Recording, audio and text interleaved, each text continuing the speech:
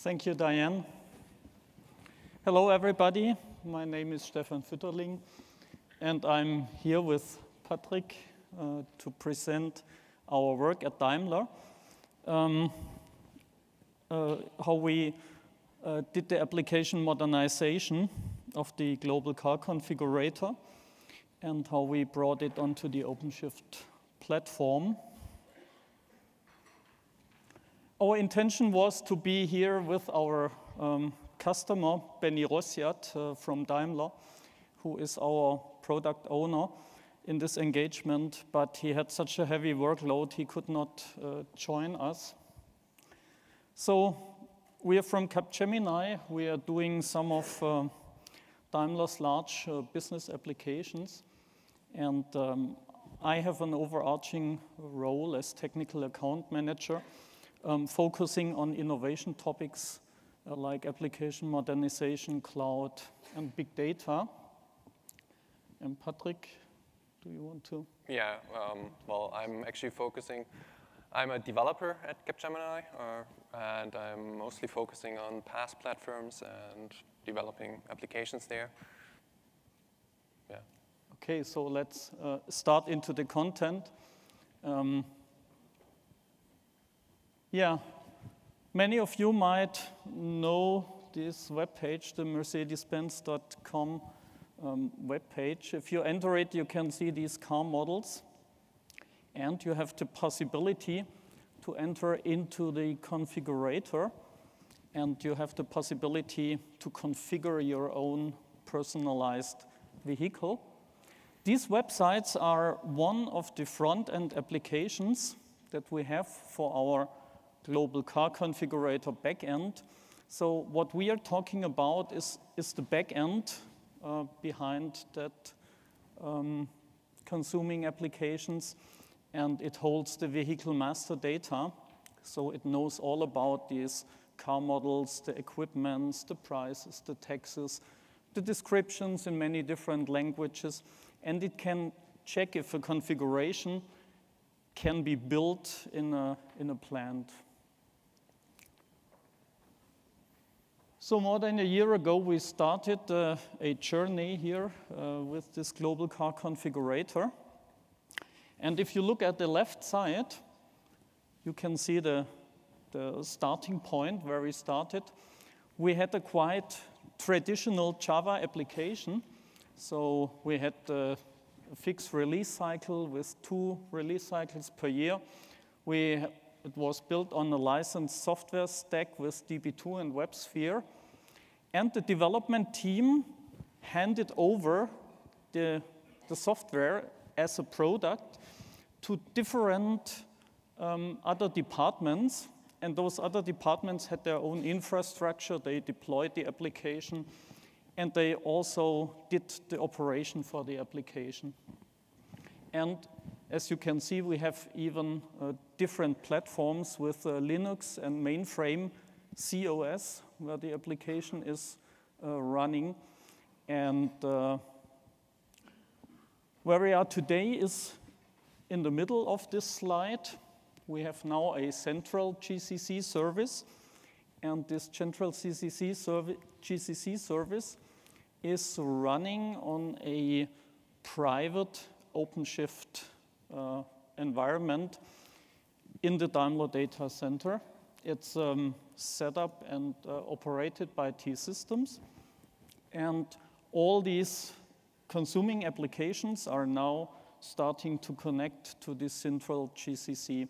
And by the end of the year, we want to have all consuming applications migrated to the new central GCC. There's a large business benefit. So now we have continuous delivery. We have 0 downtime deployments. We have scalability. We have a very good performance, and we have a cost reduction because we do not need all these operational teams, and we do not have the mainframe and the licensed software anymore. So we are completely on open source. We are cloud ready. We have REST interfaces that are published in the corporate API management. That's the small APG box on top. And we have a new third-party system that is called WLTP. That's the new regulation for the emissions of vehicles. And what is now starting is the third part here, GCC and microservices. We have already started to implement selected functionality from the global car configurator as own microservices. So the GCC itself will get a little bit smaller and will talk to these microservices. And with these microservices, we can avoid redundant functionality in different business applications. So on the next slide, on the left side, you see still the monolith, the big blue box and the functionality inside the monolith. And you can also see that we are having one big database for this monolith. And that's still our status quo. And on the right side, you can see this microservices architecture where special functionality is implemented in microservices and has its own databases and data supply. And we have some architectural decisions made during that journey and also some lessons learned that we have put in the gray box. One learning is we started with JBoss for a fast migration of the monolithic Java JEE application into Docker. And we decided to start using Spring Boot if we implement these microservices here on the right side. And we have also decided to use the base containers that are supplied by Red Hat for JBoss and Postgres, because we do not want to build our own base containers and do all this maintenance work. So we had that decision taken. And now I hand over to Patrick, who will dive deeper into the component model of our application. Thank you, Stefan. Now going more forwards to, I guess, more the technical part of the application, like what did we do in our journey? And there we started off actually with a lot of questions in mind. The first question is, how do we integrate the application actually into the OpenShift platform? And then the second question is, how does OpenShift actually help us? Is there anything that helps us? And to that last question, I can totally easily say now, after the journey, yes, it helps actually a lot. The OpenShift platform gave us a lot of things that we could easily utilize in our application. And how we started there, it was actually looking at, we did some sort of assessment at the component model of the application. And there were a lot of components in there who were not needed anymore. Suddenly, like, we could replace them easily with smaller and easier components. The only component, and that's the component that you can see there in this light blue tealish box there, that is actually the business kernel. That's the business functionality. And that's the thing that we want to keep. And OpenShift allows us that, so that we actually have only the business functionality and only some sort of adapters around that business functionality, which are fairly simple to implement. And, well, of course, also we implemented also REST interfaces, which are not really related to OpenShift, but that was really helpful, actually, to simplify our application. Some examples of what we did there and things that we changed are enlisted there in this table. For instance, we did changes to the configuration beforehand. All the configuration had to be done in different environments differently. There were actually different scripts running. Others just manually changed the configuration. We actually changed our component model so that it now uses the Kubernetes or OpenShift platform capabilities there, like config maps, secrets, environment variables. That's how we configure our application now. Then, as already Stefan said, we introduced REST interfaces. The most important part about that is that we use those REST interfaces as some sort of common standard throughout the Daimler universe. and integrated that into the API management solution of Daimler. Then we changed the logging. That's a pretty common problem when changing towards a container platform, that your containers will probably die, or that you want them to easily die without having any losses. And so we changed the way how we logged and introduced also JSON logging so that we can now aggregate the logs. Fairly simple. Another very important topic for us and for actually performance of the application is we introduced caching, distributed remote caches. They were fairly simple to set up on the OpenShift platform.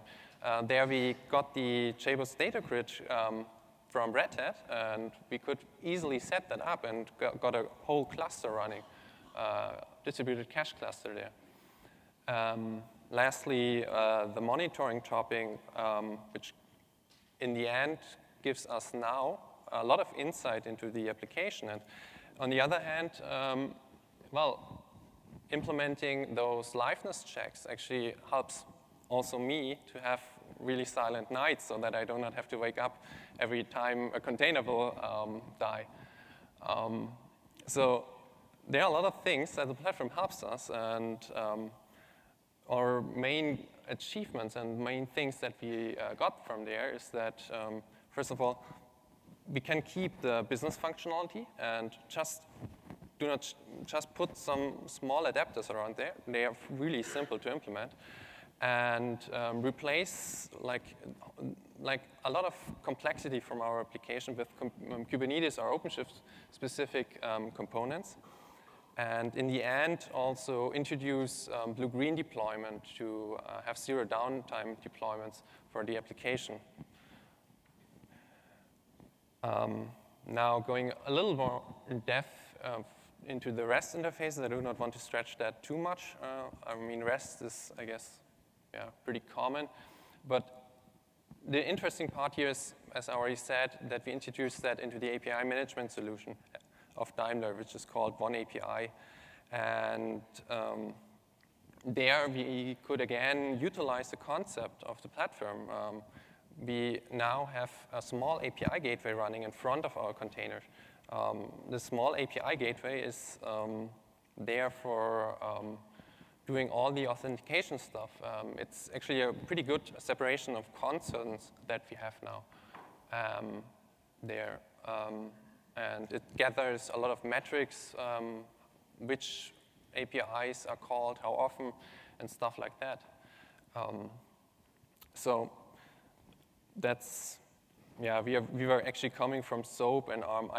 That is also really, that was actually a problem for us in our journey, that there were a lot of different interfaces that we were using, and that the systems, the consuming applications actually used different ways to communicate with the application.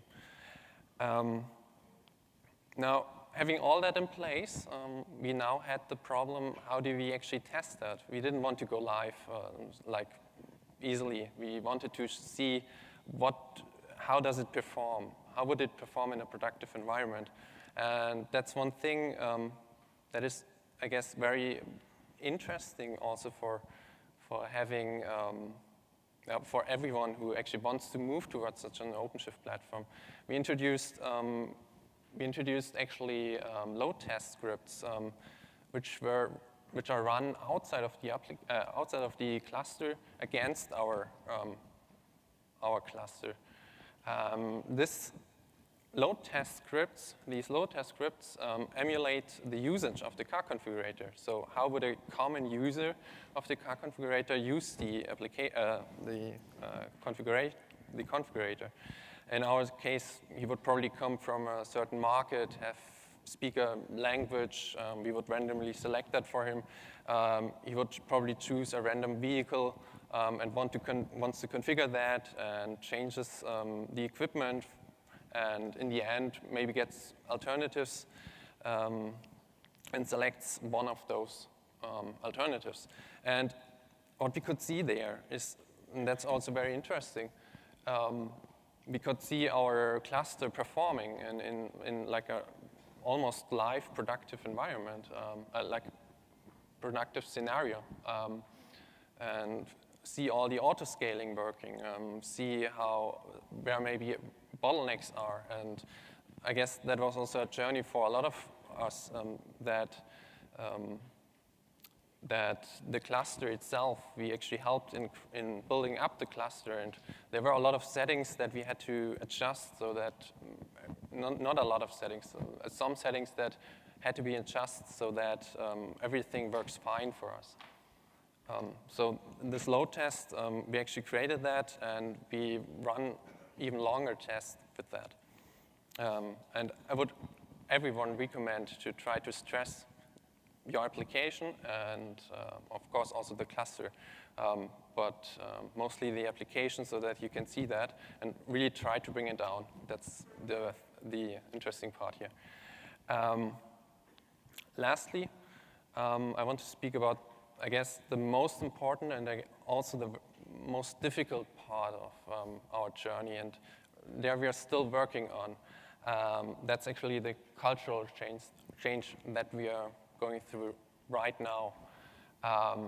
It's regarding a DevOps operating model, because when we moved to this platform, there was suddenly a new separation between tasks of several teams.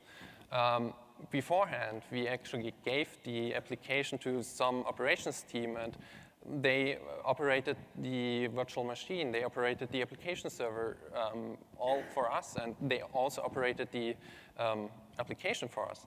But now on this platform, those guys do not operate our containers anymore. They just operate the platform, and that's where they stop. And now there's a gap which has to be filled in, and so that's also learning, and that really fits well. We are already recognizing that really right now, that we started to introduce DevOps into the processes so that the developers actually start to operate the software. And in the end, and in the end are also gaining a little more, becoming more responsible for the application. And I guess that's something that in the end helps a lot, but it needs a lot of cultural change. Importantly to say here is, when you start moving towards such a platform, think about that pretty soon, I guess, so that you tackle that problem early, because it can have some impact on the culture, and plan your team, or maybe even like somehow give your team some more knowledge, do some knowledge transfer to them so that they gain those operations knowledge, the operations knowledge that they need to operate their applications on the platform. And lastly, that's the one single thing to say here: move towards such a product team organization like a DevOps organization. Well, in regards to the time, thank you very much for hearing me.